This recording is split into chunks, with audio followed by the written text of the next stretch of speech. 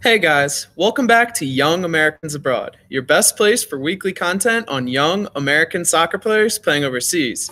My name's Austin Van Churn, and today I'll be by myself, but as always, welcome to our show.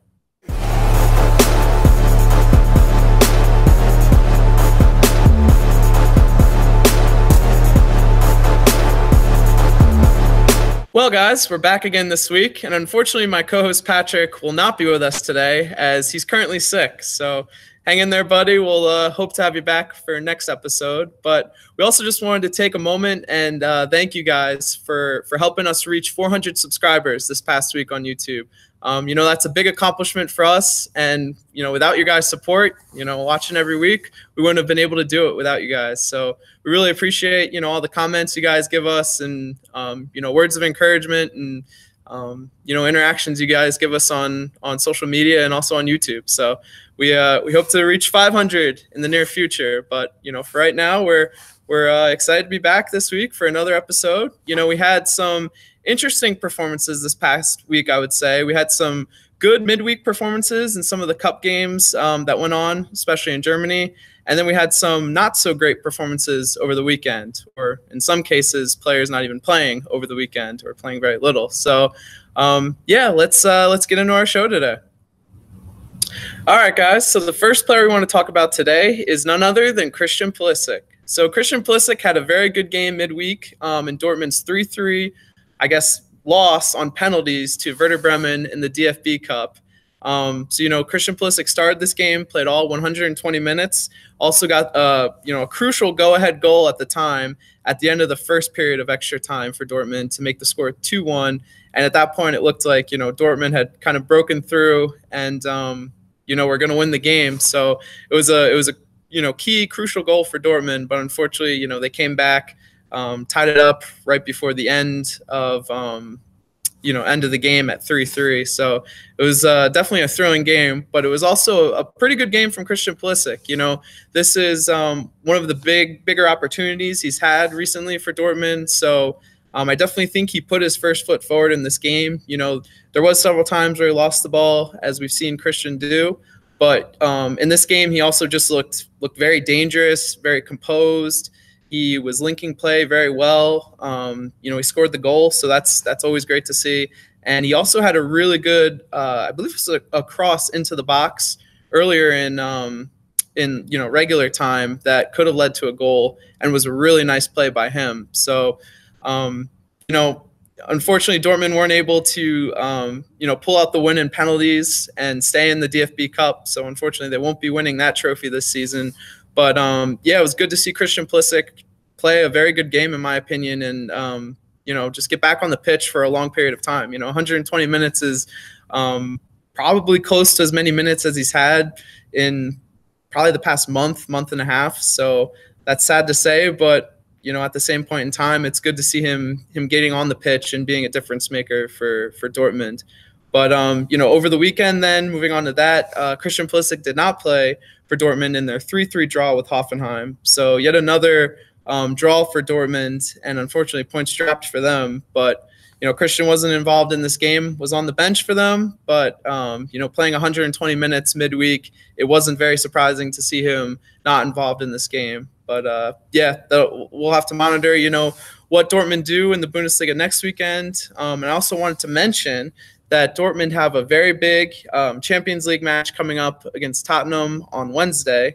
I'm filming this on a Tuesday, so unfortunately I won't be able to talk about this game in this episode. But, it looks like Marco Reus is actually out with an injury for Dortmund. So Christian Pulisic might get another chance to start for Dortmund in a crucial game for them. So that'll be interesting to see. Dortmund played Tottenham last year, and I thought Christian Pulisic played well in both of those games. It's definitely a familiar foe for Dortmund. So I think I think they have an upper hand in this match, because Tottenham's without Harry Kane as well in this matchup. So kind of the two key players on both sides are out. But I wouldn't be shocked to see Christian start in this game. I think he'll definitely play a role in this game, even if he doesn't start. So that'll definitely be interesting to watch. And we're excited to see Christian back on the pitch now for Dortmund, and hopefully, get some good opportunities strung together here and, produce. Like I said, I think he looked good during this midweek game, and yeah, can't wait to hopefully report next week about a strong Champions League performance. But yeah, so now moving on, we're going to go over to Scotland and talk about one of our Scottish Yankees. And that would be none other than Tim Weah. So Tim actually played in 2 games for Celtic this past week. And the first game was last weekend. He played 90 minutes for Celtic in their 2-0 win over Hibernian. Actually, that was the midweek game. And in this game, he didn't have any goals or assists, but he looked pretty dangerous all game. He's done well getting into dangerous areas in his short time at Celtic. And, in this game, that was very apparent. Like when I watched the highlights, you can watch a lot of the extended highlights on YouTube of a lot of the Scottish Cup games, or the Scottish League games, excuse me. And he was involved in a lot of those plays in the highlights. So while he didn't score or assist on any goals, he was definitely a difference maker in this game and was a big part of why Celtic won 2-0 on the day. So now moving to the weekend game. And in this game, he was actually a substitute in the 67th minute, and Celtic ended up winning this game 5-0 over St. Johnstone. And Tim kind of came on when the game was already out of reach. It was 4-0 at the time when he came on. So unfortunately, in this game, he didn't really get too many good opportunities to score or, have an assist, and he didn't have either of those in this game. But again, he was involved in a few, chances. He didn't create any chances, but he was definitely involved in some link-up play that led to a few of the chances that that Celtic had to score in the final 20 minutes or so that he was on the pitch. But again, good to see him getting multiple performances in a row, or appearances in a row, excuse me. And yeah, it's good to just see him playing first team football or first team soccer over there in Scotland. So, coming up this week, Celtic have their Europa League match against Valencia on Thursday. So that'll be definitely a big test if Tim Weah is in the squad. And I think he will be in the squad, especially since he didn't play, or he played as a substitute this past weekend. So it would definitely be interesting to see, Tim Weah going up against a big team like Valencia in the Europa League, La Liga side that's done, very well this year, making it to the knockout round of the Europa League. So, I would be very excited to see Tim Weah, starting for Celtic, in the Europa League, and I hope we get to see that happen. But yeah, just also wanted to mention that Celtic now sit 6 points clear of second place in the Scottish League. So congrats to them. They haven't lost a game since Tim Weah has signed for them, and all the games that Tim Weah has played, they've won. So that's pretty impressive, and hopefully that continues to happen. But yeah, we'll definitely keep you guys monitored with Tim Weah's performance if he does play this week. For Celtic in that big game, and obviously over the weekend too. So yeah, that's all for Tim today. But now we want to go back over to Germany and talk about Weston McKennie, who I would say had probably the best week out of all of our American players. He ended up playing 90 minutes midweek in Schalke's 4-1 win, over Dusseldorf in the DFB Cup. Midweek. And in this game, he looked very solid. Schalke looked very good on the day. They actually had a very good game and kind of came out right from the start and really took it to Dusseldorf and, scored goals early and often. And, yeah, it was a good game from Schalke. One of the rare good games from them this season. But, yeah, Weston didn't do anything crazy to stand out in this game. He had a very good defensive performance, had a few opportunities going forward and linking play going forward. But, I would say his big performance this weekend, and why I'm saying that he was probably the best player or best American player overseas this week, is his performance against Bayern in Schalke's 3-1 loss. And I know, Schalke lost this game 3-1, but on the day, Weston McKennie was the best Schalke player on the pitch and actually picked up an assist in this game. So he ended up playing, all 90 minutes, started the game for Schalke. I thought he did okay defensively. You know, obviously Bayern scored 3 goals in this game, so that's never good to see. And especially when you're rating a performance of a midfielder or a defensive midfielder, you know, it's never good to give up 3 goals on the day. But I thought, you know, he did as much as he could defensively for the Schalke team, who's just been, you know, hot and cold all season. And this was one of their cold games where they just got outplayed kind of right from the start. But Weston, you know, provided the spark for them all day going forward and was really the key, I guess, engineer of their attack going forward. He always seemed to be the one to, you know, pick up balls and you know, look upfield and kind of play passes into that final third and try to take the ball into the final third all day. So it was, you know, really encouraging to see. I think Weston McKennie has really become a multifaceted midfielder this season, or has shown that he can be a multifaceted midfielder, you know, box-to-box midfielder, maybe you could call it. But he's really shown that he can kind of be a poor man's attacking midfielder at times and create a lot of really nice chances. And in this game, you know, he had the assist for Schalke's first goal, and I guess it's their only goal. But, you know, that goal tied up the game early in the first half and gave Schalke a lot of momentum until a few minutes later when they conceded Bayern's second goal. But, you know, Weston really stood out among all of their Schalke players in this game, and that's a really good thing, especially when you're playing Bayern, because, you know, Bayern always has eyes on players that they play against. So I'm not saying I'd like to see Weston McKennie at Bayern, but I think definitely having a good game against them raises his rep, not only for Bayern, but also for, you know, the rest of Germany. A lot of people in Germany, fans, coaches, players will watch these Bayern games and, you know, see how good they are. So it's definitely, you know, really cool to see Weston have such a good game against them and, you know, look like I said, the best player for Schalke on the day. So, you know, he's really started to string along a lot of good performances for Schalke in their past few games. You know, I really think he's starting to take over that role that Leon Goretzka had. He was kind of the guy who linked play from defense to attack, and he didn't focus so much on defense. And, you know, I think that's kind of what Weston McKennie has been tasked with, especially recently this season. You know, he's played in a lot of different positions for Schalke this year, but I think over the last few games, you know, his positioning has kind of stayed the same, and, you know, he's been given the same instruction on, you know, what to do for these games and how to attack opponents. So you know, I was really impressed with Weston this weekend, and it was another performance where I was, you know, just in awe of, you know, how good of a player he is and how good of a future he could have. So definitely good to see, and, you know, we'll report back to you guys next week. You know, Schalke, I don't exactly know, I didn't write it down, who they play next weekend, but, you know, they're still in a kind of a rough position in the Bundesliga, so they'll definitely be scrapping for points in, you know, every match coming up. So I'd be hard to believe he's not in the first team lineup next week. So we'll report back to you guys next week and hopefully have some good news. But now going over to Holland, and we'll talk about Andrija Novakovich for a period of time here. And Andrija actually played 90 minutes and scored a goal for Fortuna Sittard in their 4-1 win over Excelsior in the Eredivisie this past weekend. So, you know, Andrija has continued his goal-scoring form, or I should say his good form.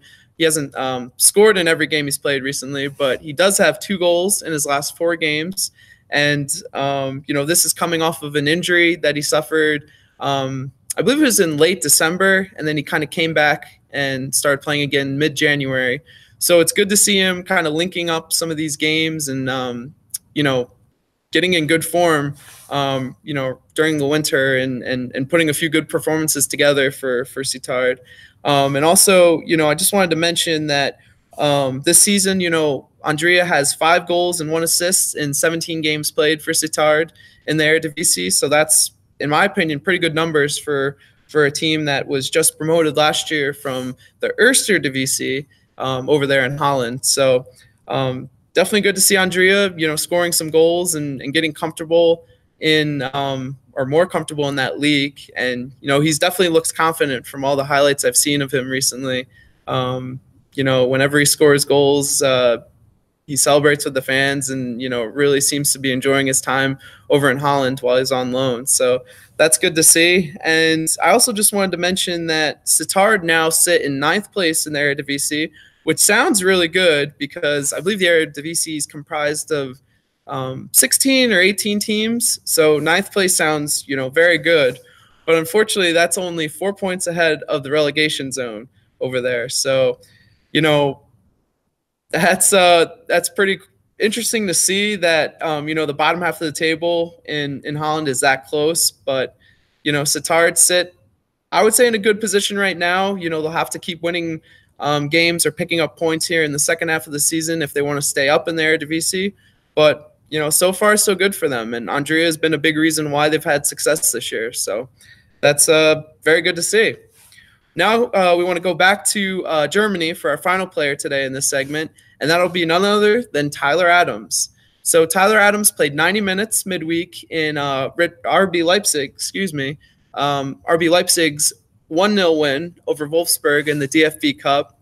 And in this game, Tyler didn't really stand out as much as he did in the first 2 games for Leipzig, but, nonetheless, it was a very solid performance from him, very good, consistent performance from him. And, Leipzig got the win on the day, which was really important because now they're into the quarterfinals for the DFB Cup and could potentially win their first trophy, at the higher level of German soccer, German football. So that's pretty exciting and definitely cool to see, Tyler Adams starting yet another game for Leipzig, getting more minutes under his belt for them, and contributing to, in my opinion, again, a key win for a Bundesliga team. So that was good to see. But then, unfortunately, he didn't play, or I guess he did play. He was a late substitute for Leipzig, playing only 1 minute for them in their 0-0 draw at the weekend for Frankfurt.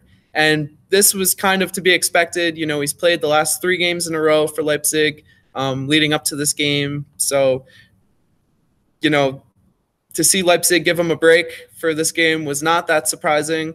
But Leipzig did suffer on the day and struggle a little bit. So it's cool to see, I guess, that, he has made a pretty good impact coming on for Leipzig and playing for them in these games. So, I think he'll be back in the starting lineup next weekend just because, like I said, Leipzig did not look good this weekend.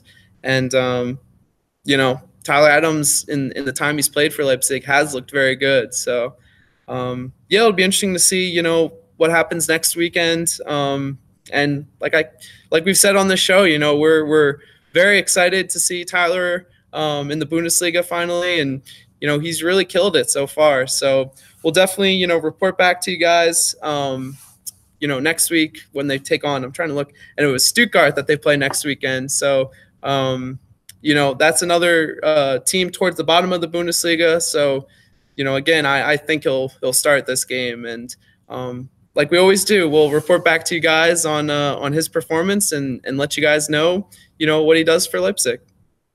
And now for the best time of the show, it's none other than Quick Kicks. So you could test Dwayne Miller. It's Altidore over the wall, and that one is in. Josie Altidore from a long way out. The opening goal for the United States. All right, guys. So the first player we want to talk about today in Quick Kicks is Alex Mendez, and he came on and played the final 45 minutes for SC Freiburg's U19s in their unfortunate 3-2 loss over the weekend. Now going over to England, we want to just let you guys know that Matt Miazga played 90 minutes for Reading in their 0-0 draw with Sheffield Wednesday. And going over to Denmark, we want to let you guys know that Christian Cappis, or Cappy, however you pronounce his last name, let us know in the comments, made his league debut for Hobro, playing the final 3 minutes of their 0-0 draw with Horsens. Now shifting back over to England, we want to let you guys know that Cameron Carter-Vickers played a very strong 90 minutes for Swansea in their 1-0 win over Millwall.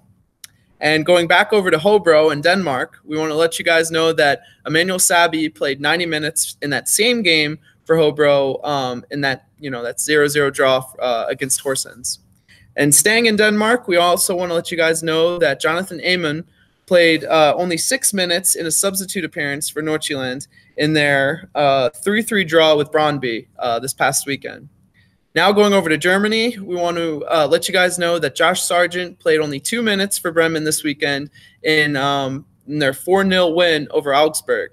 And Josh also did not feature and was not in their 18 for Bremen's 3-3 win on penalties against Dortmund midweek. So hopefully we'll get to see, Josh on the field a little bit more for Bremen this upcoming week. Now going back over to England, we want to let you guys know that Duane Holmes played a very strong 81 minutes for Derby County in their 2-0 win over Hull City this weekend. And finally, we want to let you guys know that Julian Green played 90 minutes and was Greuther Firth's man of the match in their 1-0 win over Duisburg this past weekend. And that was coming off a very bad performance in a 6-0 loss. So congrats to Julian and way to bounce back. Now, finally, we want to end today's show with another young Ya.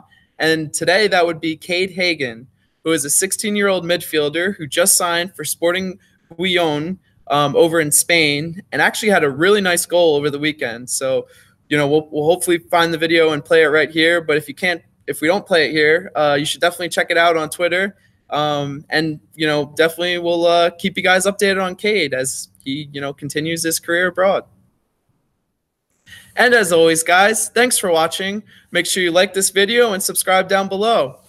And also, we have some great social media accounts. So follow us on Twitter and Instagram. We just surpassed 2,500 followers on Instagram. So thank you guys for helping us do that. And again, thank you guys for helping us get to 400 subscribers on YouTube. It means a lot. And it's really cool to see, you guys interacting with us and letting us know that, this show is something that you want to continue watching week to week. So, yeah, with that being said, I think there's only one thing left to say, and that would be one day we will win the World Cup.